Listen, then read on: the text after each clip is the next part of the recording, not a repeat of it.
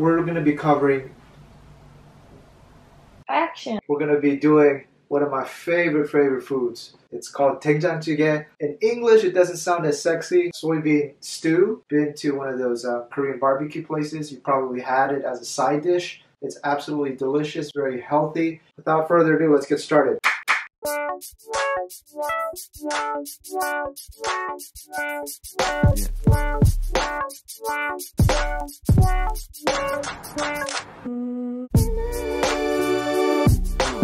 Let's start with rice. Wash this out a little bit.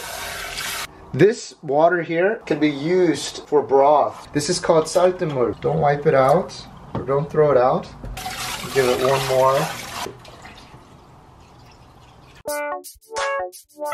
Here's the ingredients list. Freeze the screen if you need to. Otherwise, we push along.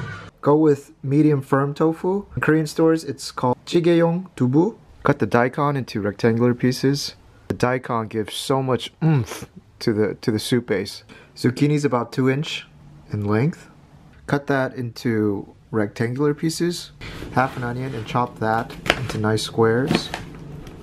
Brisket looks nice. Yeah, cut it into small pieces. If you're in the Korean store, ask for yangji. The green one gives the heat. The red ones give fantastic color to the broth. Also, I should mention, you can use any other vegetables you like. Shiitake mushrooms and potatoes are also very nice.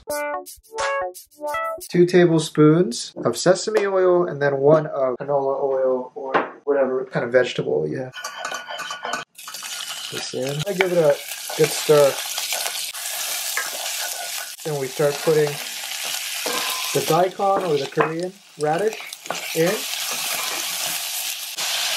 The radish starts turning a little bit clear. Then 3 cups of rice water. Yeah, these are goofy looking cups, but it helps. 1. That's 2. And that's 3. Let it come back up to a boil. About 2 big scoops. We want it to dissolve instead of getting big clumps.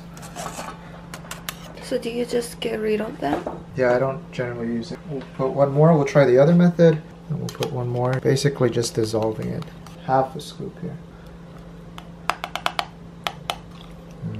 Boil for about 10 minutes. Then skim off a little bit off the top here. Put in our vegetables. Zucchini and onions in. Spring onions next. And then spice it up with some peppers. The tofu we save till the end. If you put it in too early, then it starts breaking apart. Boil for about 10 minutes.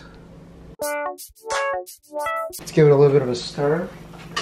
Put in the tofu. I don't know, treat it like your girlfriend. Be gentle.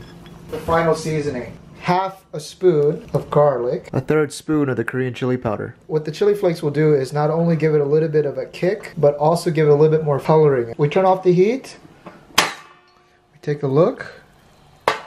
Wow, that looks delicious. Wow, look at the colors. It just looks like nice hearty stew, guys.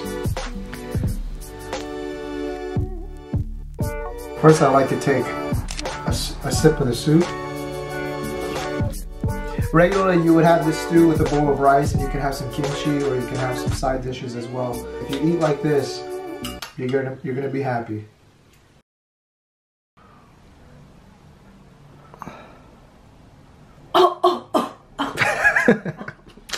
Why are you messing with me?